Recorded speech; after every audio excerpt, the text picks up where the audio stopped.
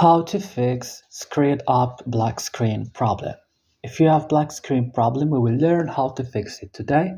Let's do it. Go directly, open the settings of your mobile phone. Come here, click on the apps option and search for Skrill. Click. Scroll here down this list. Click on storage option. Click clear cache only.